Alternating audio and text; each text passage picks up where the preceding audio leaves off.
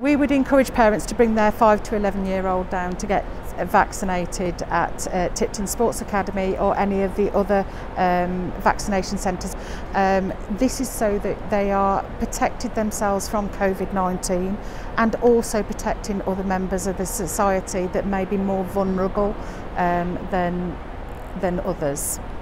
The Vaccination Street came about from lots of inspirations. We knew we were having the 5 to 11-year-olds coming imminently, and we had a long line of just plain white cubicles. So yeah, we just came up with the idea of really brightly coloured pods at first, which then developed into shop fronts and then developed into a whole street for the children to just sort of come along, have a look at.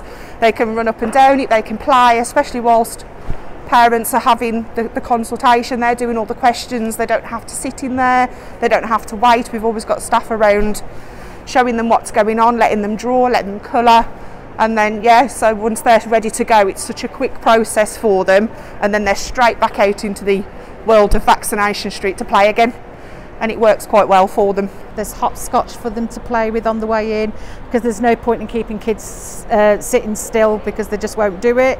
And then we've got lots of distraction techniques within the actual vaccination pod, and that's things like bubbles. We've got toys for them to play, dinosaurs, princesses, that sort of thing.